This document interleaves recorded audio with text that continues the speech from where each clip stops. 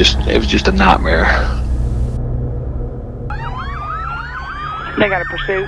Yeah, it's left county has side of the vehicle. They are now in pursuit.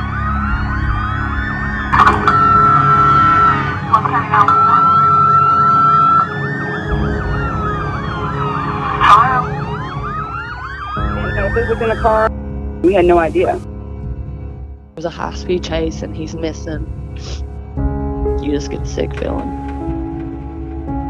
You grew up with has just vanished into thin air, and you don't know what's happened. This is the craziest case I've ever seen. It's just really weird. The sheriff telling us, not to get involved, telling us not to talk to nobody.